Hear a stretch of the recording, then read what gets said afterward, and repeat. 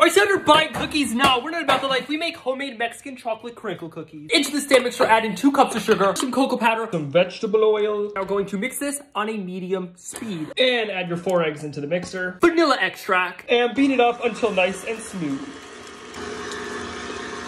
Add in 2 cups of flour, 2 teaspoons baking powder, salt. Now if you want to spice it up a little bit, you can add in a touch of cinnamon and a touch of chipotle powder. Mix it up until fully combined.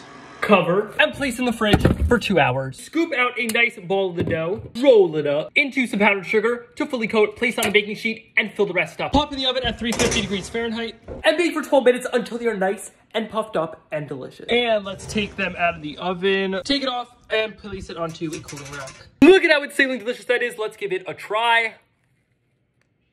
Oh my god. Wow, that is delicious. You guys have got to make this recipe on eitanbernath.com. Click that plus button for more videos.